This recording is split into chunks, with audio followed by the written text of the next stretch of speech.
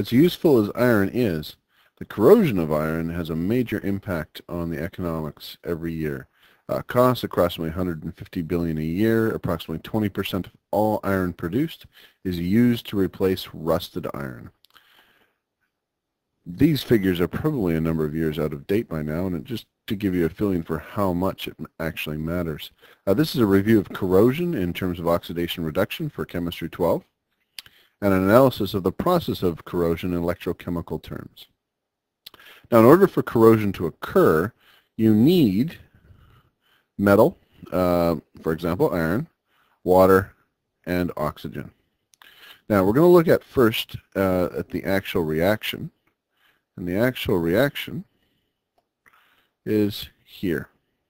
We have a piece of metal here, and the piece of metal that is becoming rusty acts as the wire in an electrochemical cell. The drop of water, shown up here in blue, has two areas where reactions occur. One is the oxygen-rich region on the outside that has dissolved oxygen gas from the atmosphere. This is the cathode region. It gains electrons in this reaction, the reaction of oxygen to produce hydroxide. Down here in the middle of the water droplet, we have the oxygen-poor region.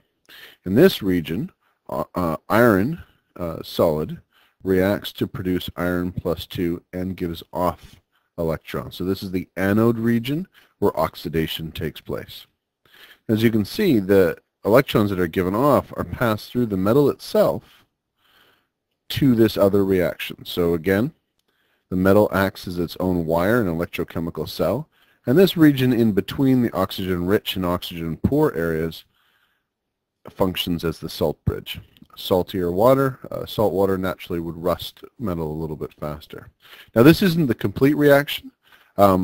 This iron plus 2, as you can see, comes out, it's dissolved into solution. It hasn't yet formed rust, as the characteristic rust that we see, until it reacts with hydroxide. Down here, the two-step process then begins, in which iron plus 2 reacts with hydroxide to produce iron hydroxide, iron 2 hydroxide. That will then react further with oxygen and water to produce iron 3 hydroxide, or classic rust, with a variable number of waters attached. Here I've just put .H2O, but there could be 1, 2, 3. The different colors of iron, from almost black to light red, all depend on how much water is attached. So it is essentially a two-step oxidation where iron solid goes to iron plus 2, and then iron plus 2 goes to iron plus 3 with the hydroxide. So this is how iron rusts. How can one protect iron from this rusting? Well, the most common method, as shown in this picture, is to seal it with paint. That will protect the iron if it's a complete seal against any water or oxygen. Anything else that would seal it, sealing it in plastic, coating it in oil, or another hydrophobic substance, will seal it against water and oxygen. You could also plate it with a corrosion-resistant metal. And so anything that will seal it away will protect it against rusting. Now, there is one method of protection that does not involve sealing it, but it involves another oxidation reduction reaction. And that is known as cathodic protection, or having a sacrificial anode. And that is the process of protecting a substance from unwanted oxidation by connecting it to a substance having a higher tendency to oxidize.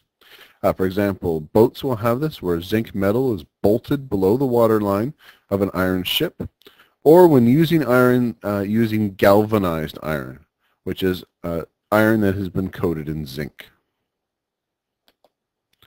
Now, why this works, I've taken an excerpt of the oxidation reduction table, or the table of standard reductions. We have oxygen here that reacts with our iron. And our iron, that reaction would go, but if zinc is around, as it is, if we bolt it, this actually is a stronger reducing agent.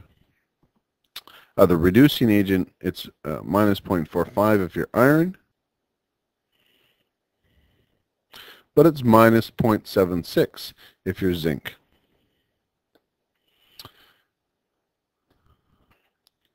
Another way of saying this is that zinc loses electrons more easily than iron, so it will react first.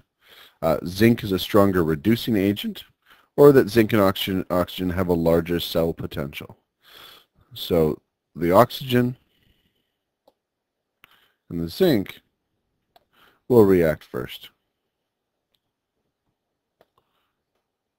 And that is the Chemistry 12 review for corrosion.